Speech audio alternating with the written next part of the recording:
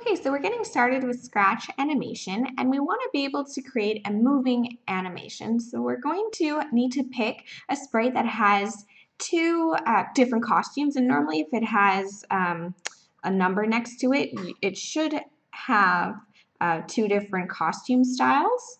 So if we go ahead and click on this parrot, and you can easily check by just going to costumes, and there will be two. So you can see one has his wings up and the other has his wings down. So this will create the animation and illusion that the bird is flying. So if I want to create a quick program that will have my bird fly and move around on the screen, I could do that by using when the green flag is clicked and our forever block, and we're going to just use looks, and we're going to use next costume, and we'll wait about half a second so it has a bit of time to show that the costumes are changing, or else you wouldn't be able to see anything.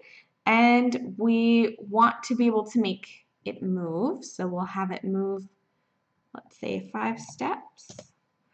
And in order to prevent our bird from leaving this screen, we can use if on edge bounce, so it will stay in the parameters of the screen.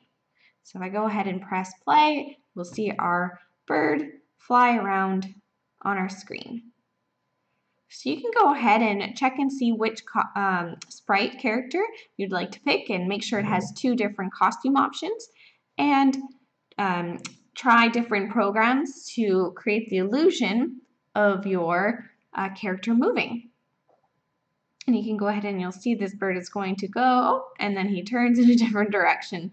So go ahead and experiment and have some fun creating your first flying animation.